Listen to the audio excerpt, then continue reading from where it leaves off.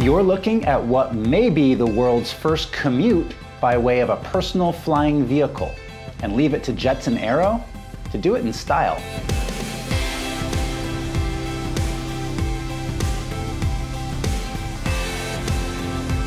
We've all thought about it. You walk out your front door, you hop in your personal flying vehicle, and you cruise over all that bumper-to-bumper gridlock to get to work. Well, that may not be a reality for most of us anytime soon, but startup Jetson Aero is showing us what the future of commuting could look like. That's if you happen to be commuting from an estate in the lush Tuscan hills of Italy. It's a beautiful flight over the Tuscan mountainside. You can see the hilly, typical rolling hills of Tuscany. Yeah, it was fun. That is Jetson Aero CEO Peter Turnstrom talking about this milestone flight that happened back in May.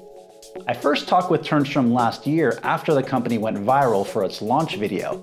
So I thought I'd check in and find out a little more about the flight and get an update on where the Jetson One eVTOL stands today. We want to explore what practical stuff we can do with an eVTOL. How far can we go? You know, can it replace a Vespa? Probably yes, you know, but you can't go to IKEA to it, you know, and you can't move pianos, grand pianos, but you can't that. But hey, you can probably go pick up a bottle of Chianti from the neighbor. Turnstrom's co-founder, Tomasz Patan, flew their prototype vehicle from his Tuscan home the nearly 3 miles to the current Jetson office, which also happens to be Turnstrom's home. In the 5-minute video, Patan takes off from what looks to be his enormous backyard.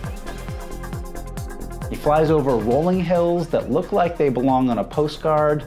He cruises over an orchard, through a valley, where he appears to pick up some serious speed.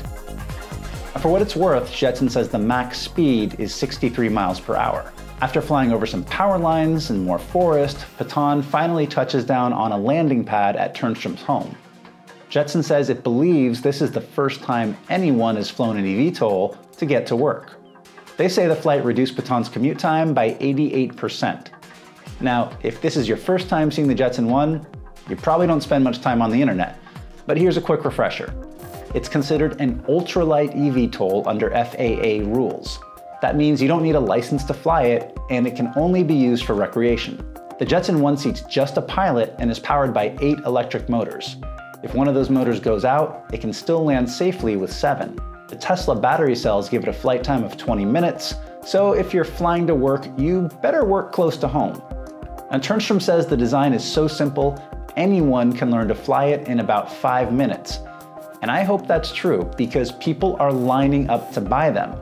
Jetson has already sold more than 400 units at a price of $92,000 each, with first deliveries planned for 2023. And that's why they just bought a small airport in a tiny valley south of Florence that will become the new European headquarters. And at the bottom of that secret little valley, which looks like something from the Lord of the Rings, there is a 800-meter grass airstrip. You can land Cessnas and helicopters, and guess what? You can test fly Jetsons every day if you want here, and no one's gonna care. Now, after those first deliveries in 2023, Turnstrom says they want to move into mass production, 100 deliveries a month starting in 2024, with the goal of 10,000 units in the next 5 or 6 years. But the sky is not the limit, according to Jetson Aero, because they already have plans beyond the Jetson One. Turnstrom told me they're planning on developing and selling a 2-seater and 4-seater version of their eVTOL, aptly named the Jetson 2 and the Jetson 4.